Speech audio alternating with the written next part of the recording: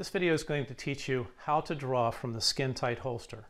The holster itself was designed to be super skinny and thin so that it will fit in any pocket.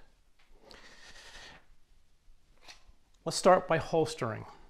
When you holster the firearm, look into the holster, making sure there are no obstructions. Never holster into the blind, into a pocket where you cannot see the bottom. Because you cannot see what would be happening inside my pocket, I'm going to demonstrate it on the outside of these pair of pants. Reach in, establish a full gun grip. Find the registration bump for your trigger finger. Apply a slight inward pressure on your thigh and draw straight. It's a very simple 1, 2, 3 step process.